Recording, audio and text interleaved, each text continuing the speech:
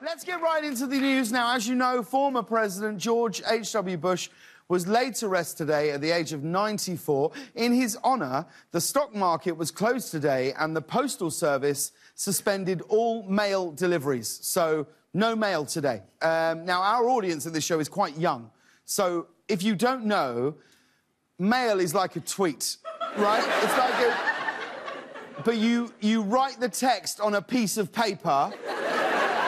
and then you put that paper in an envelope, OK? An envelope is like a sweater for a letter. Do you know what I mean? And then you put a stamp on the envelope, and a stamp is like...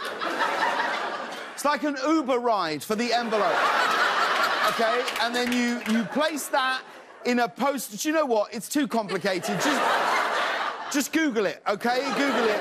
But it was nice. It was nice. The Bushes wanted to celebrate the day with a time-honoured Republican tradition, cutting services from a government programme. It was very fitting.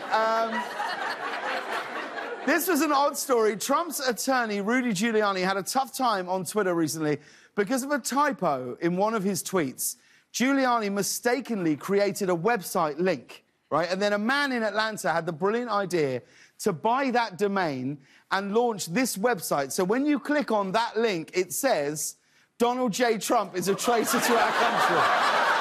Yes. Now, kind of brilliant. Brilliant. You have to admit, what a clever thing to do to swoop in and design that site so quickly. I think we have a picture of the guy who did it. Giuliani then went on to say that he wrongfully claimed that he was hacked, which is extra crazy because Giuliani was originally a cybersecurity advisor to President Trump and also runs a cybersecurity firm, right? Do you have any idea how hard you have to work to come off looking like the dumb one in Trump's inner circle? It's impressive, really.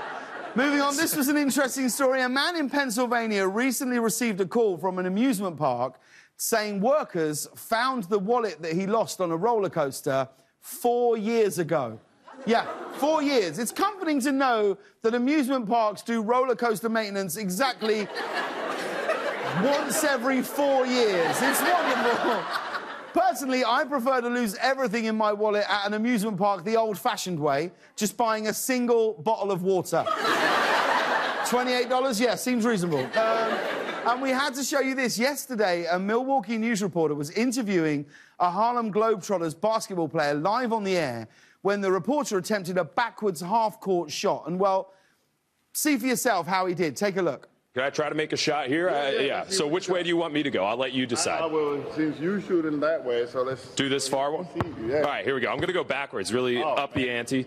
Here we go. So, Sean Gallagher trying out for the Globetrotters. Hey!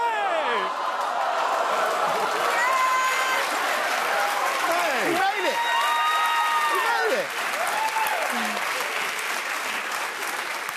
I mean, we wouldn't have shown it to you if he hadn't made it. Like, you really should have known that straight away.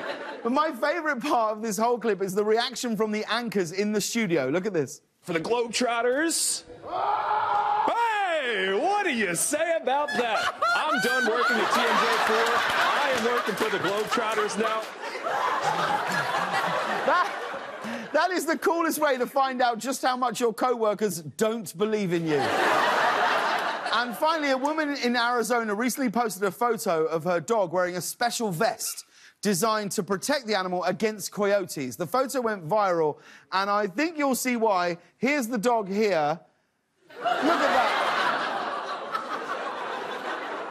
This is how it works. Coyotes see the vest, and then they turn away out of embarrassment for the dog. Can we see that dog again? Look at the dog. Look at those eyes. The dog's going, just kill me. Just kill me now. This is... Owners need to be careful, though. The vest does ward off coyotes, but there's a real danger of attracting punk rockers from the 80s.